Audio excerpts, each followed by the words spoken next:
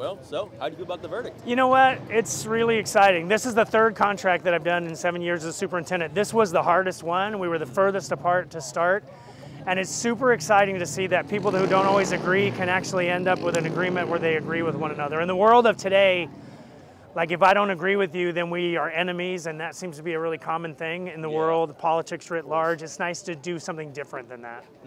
Of course. Well, do you feel that this deal has fairly compensated all parties? Students, Yeah, teachers, district? Yeah, I think honestly, this is the largest single increase that any of our staff members would have achieved. Anybody that's working here right now, this is the most they would have ever gotten at one time.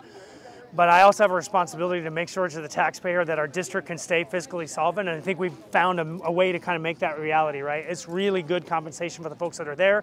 Nobody else in the Valley is offering a bridge to Medicare so that you're never without health coverage, so like that's rock star quality. Like it'll probably encourage people to come here because nobody else can offer that. Yeah. But the same thing is, we're not put in a situation where students are going to have to suffer because we run out of money, right? I mean, you have to balance those priorities. Yeah, well, speaking of, do you think that the events leading up to the strike possibly could have caused some sort of stress for students, or? Oh, I think for sure. I think, right, students were the ones kind of hanging in the crucible, right? I think as we've had friction as adults, students are the ones that are set to pay the price. And so I think people should walk away from that even though we were super far apart, that we didn't miss any instructional time, that is really about a collective commitment of everybody saying, hey, whatever else our problems are, we're not going to kick kids out of the classroom. We're not going to, like, super contentious today. You have, like, McLean football, they haven't made the playoffs in forever. Like, and you have a lot of people like, what are you doing? What do you mean you're going to cancel school? So now we don't have to do that. Yeah. And students don't have to pay the price. But yeah, I mean, every individual thing leading up to it just added to the pressure and the tension. So to be able to relieve that today is really good. Do you think that the positives from reaching this agreement today, of course, have outweighed all negatives?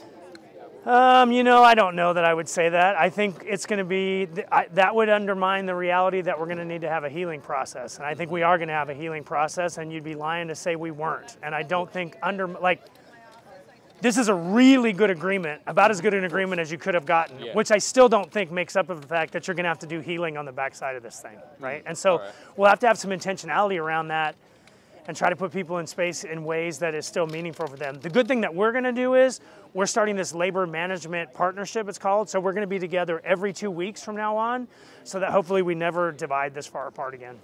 Of course. And one last question. Do you think there's any way we could have reached this deal faster? Maybe. I mean, it's possible, but I think honestly, many folks underestimate the complexity of a bargaining agreement for 10,000 employees and 72,000 kids. We're the third largest district in the state, and frankly, LA struck, Oakland struck, and Sac City struck, and we didn't strike. So in that sense, I think the outcome, like, it was worth the time. I'll say that. It may not have been worth the pain points that people had, but in terms of it taking a while, like, I absolutely think not having a strike makes it worth the additional time. Oh, of course. Yeah, I agree. Thank you for your time. My pleasure, man. I hope that was worth your trouble.